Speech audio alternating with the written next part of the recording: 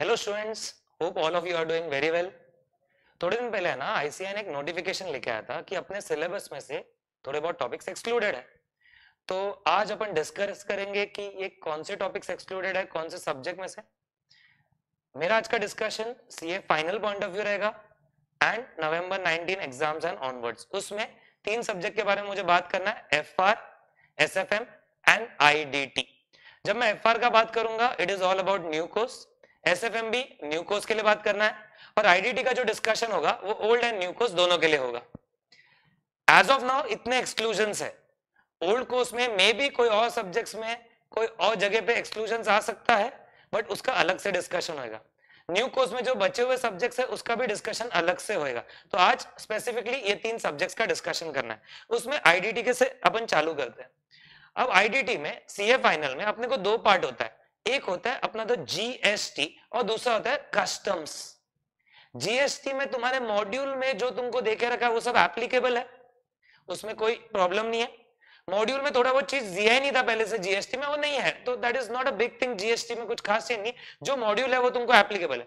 Plus GST में तो अपने को आगे अमेंडमेंट भी पढ़ना है। नवंबर 19 के लिए एक सप्लीमेंट्री इशू किया आईसीआई ने, वो पढ़ना है, वो अलग से उसका एक वीडियो होगा, बट वो पढ़ना है।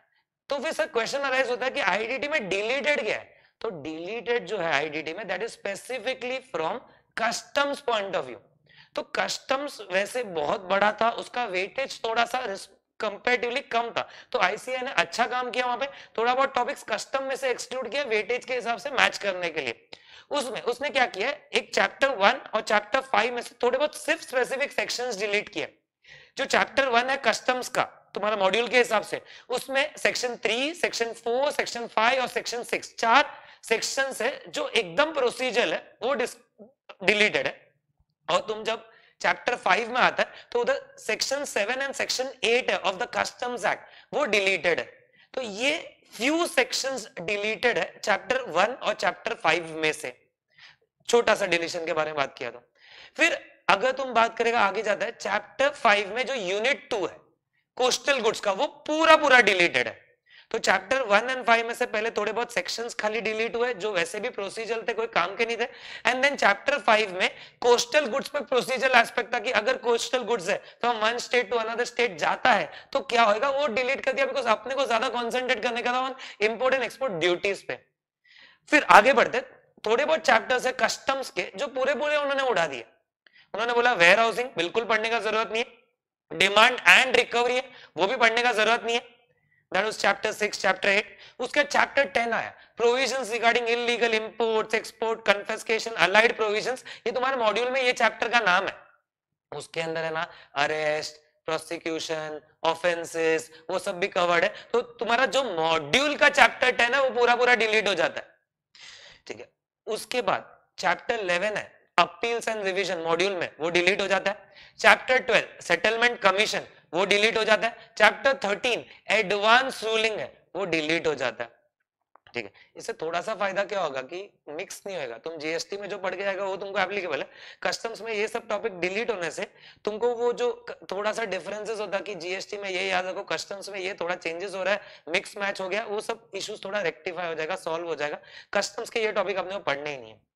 उसके अलावा चैप्टर 14 है ना कस्टम्स का, वो मिसलेनियस प्रोविजन है। अभी तुम्हारे एक्सक्लूजन जब वो नोटिफिकेशन आया था उसमें लिखा था other provisions are excluded customs का। क्वेश्चन अराइज होता है what do you mean by other provision. तो फिर मैं सिलेबस में गया, सिलेबस में अदर प्रोविजंस का मतलब होता था सेक्शन 141 से लेके सेक्शन 161, और वो अपने मॉड्यूल में मिसलेनियस प्रोविजन करके जो चैप्टर है उसके अंदर कवर्ड है। मतलब ये जो मिसलेनियस प्रोविजन करके चैप्टर है वो डिलीट हो जाता है कस्टम्स वाला, बिकॉज सेक्शन 141 से लेके सेक्शन 161 अपने एक्सक्लूड हो जाएंगे अदर प्रोविजंस बोल के। तो ये मिसलेनियस प्रोविजन आपको नहीं पढ़ना है। बट मेरा एक खुद का पर्सनल ओपिनियन है कि there is a section 99A customs act के अंदर, कस्टम्स ऑडिट करके तुमको मिलेगा, कस्टम्स ऑडिट, वो तुम पढ़ के जाना। वो तुमको मॉड्यूल में है ना मिसलेनियस प्रोविजंस में मिल जाएगा, बट है ना वो सेक्शन 141 से लेके 161 में नहीं आता है। तो अभी वो अदर प्रोविजन में आएगा नहीं आएगा, क्वेश्चन मार्क होता है। तो एक थोड़ा सा you can say debatable issue है। तो मैं क्या बोलता हूँ, कस्टम्स ऑडिट करके जो सेक्शन है सेक्शन 99A कस्टम्स का, वो पढ़ के जाना। लेकिन जो प्योर मिसलेनियस प्रोविजंस है 141 से लेके 161 तुम्हारे मॉड्यूल के अंदर, वो पढ़ के जाने का जरूरत नहीं, वो एक्सक्लूडेड है। तो आईडीटी का एक्सक्लूजन ये हुआ। हाँ, आईडीटी में जो एक्स्ट्रा पढ़ना सप्लीमेंट्री उसका अलग से अपन वीडियो निकालेंगे।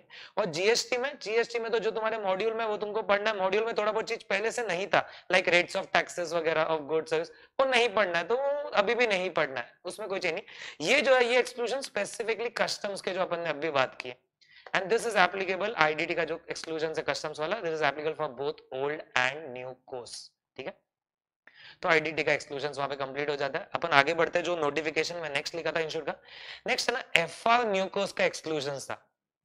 एफआर न्यू कोर्स के अंदर उन्होंने क्या किया, एफआर न्यू कोर्स का जो फर्स्ट चैप्टर होता था जो एएस रिलेटेड होता था, उसमें एएस 15, 21, 23, 25, 27, 28 जो एएस वाला पार्ट था वो कवर्ड था चैप्टर 1 में, वो उन्होंने डिलीट कर दिया, वो पढ़ने का जरूरत नहीं है बोला तुमको एफआर में, बिकॉज एफआर ऑलरेडी बहुत ह्यूज था। तो उन्होंने ये चैप्टर 1 स्पेसिफिकली उड़ा दिया, बिकॉज शायद तुम पहले से भी थोड़ा पढ़ के आए, नहीं इसका तुमको नॉलेज है, तो वो पार्ट उन्होंने बोला नहीं पढ़ेगा तो भी चलेगा, much more you need to concentrate on Ind AS वहां पे, तो ये एएस वाले थोड़े बहुत टॉपिक्स डिलीट किए। फिर तुम्हारे एफआर में ना सेकंड चैप्टर होता था, and that was guidance note. Now certain guidance note where based on as, Ind AS etcetera, उधर गाइडेंस नोट देके रखा था, तो वो उन्होंने बोला वो पढ़ने का जरूरत नहीं, गाइडेंस नोट वाला जो चैप्टर था, चैप्टर नंबर 2, वो डिलीट हो जाता है, तो ऑटोमेटिकली अपना सिलेबस वहां पे थोड़ा सा कम हो जाता है, रिलीफ हो जाता है। फिर चैप्टर 3 से है ना तुम्हारा रेगुलर एंड एएस चालू होता है, तो वो तुमको अभी भी है। तो basically chapter 1 and chapter 2 as and guidance note related था, वो डिलीट हो गया।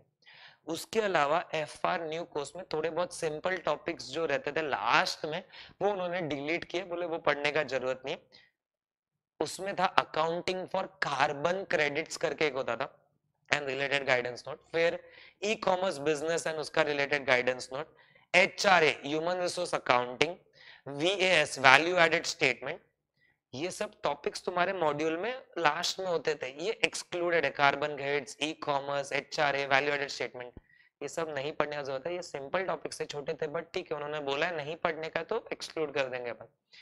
एंड देन लास्ट में उन्होंने बोला था कोई एक्सपर्ट एडवाइजरी कमेटी का ओपिनियन आ गया तो वो भी तुमको पढ़ने का जरूरत नहीं है, बिकॉज देयर इज अ, जो लास्ट अटेम्प्ट था उसमें ऐसा था कि वो उन्होंने एक्सपर्ट एडवाइजरी कमेटी का ओपिनियन भी अमेंडमेंट करके दिया था, तो वो अभी नहीं पढ़ने का जरूरत है।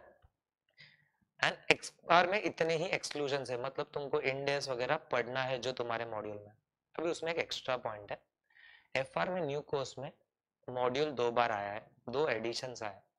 जो सेकंड एडिशन ऑफ मॉड्यूल उन्होंने लेके आया था वो that was specifically for May 19, November 19 and onwards वाला। उसमें मॉड्यूल के अंदर ही इंडेस 104, इंडेस 106 एंड इंडेस 114 वो थे ही नहीं। इंडेस 104, इंडेस 106 एंड इंडेस 114 वो मॉड्यूल के अंदर ही नहीं है एफआर के न्यू कोर्स में, तो वो तुमको एप्लीकेबल नहीं। वो अलग से आईसीआई ने ये नोटिफिकेशन में बोला नहीं है, बट ये मॉड्यूल में ही नहीं है तो पढ़ना ही नहीं, बिकॉज लोग आके पूछते हैं सारे के सारे इंडेस पढ़ने हैं क्या, नहीं, जितना अभी जो लेटेस्ट मॉड्यूल के एडिशन में इंडेस है वो तुमको पढ़ना है। उसमें भी ये जो टॉपिक्स है एएस और थोड़े अलग टॉपिक्स वो एक्सक्लूड कर देना है, बाकी टॉपिक्स तुमको एफआर न्यू कोर्स के हिसाब से पढ़ के जाना। ये एफआर के एक्सक्लूजन हुए। फिर अपन नेक्स्ट जाते हैं एसएफएम में क्या एक्सक्लूड हुआ। एसएफएम में जो एक्सक्लूजन है वापस न्यू कोर्स के हिसाब से। अब एसएफएम न्यू कोर्स में ना पहले है ना टोटल 7 थियरी टॉपिक्स होते हैं जो सिर्फ थियरी थे, एंड वो एग्जाम में पूछे भी जाते थे, हर क्वेश्चन के एंड में 4 मार्क का थियरी क्वेश्चन आता था।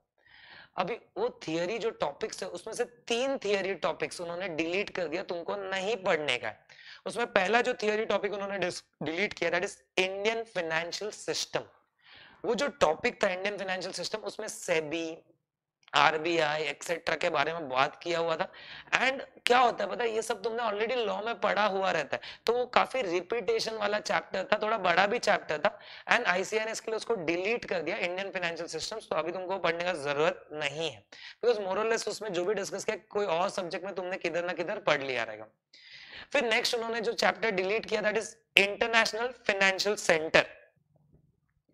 ये जो चैप्टर है ना उसके अंदर इंटरनेशनल फाइनेंशियल सेंटर्स जो इंडिया में सेटअप होने वाले थे उसके बारे में डिस्कस हुआ था, एंड इस्लामिक फाइनेंस के बारे में डिस्कस हुआ था, तो अभी के तारीख में उनको लगा कि वो रेलेवेंट नहीं है तो तुम्हारे पोर्शन से डिलीट कर दिया उन्होंने।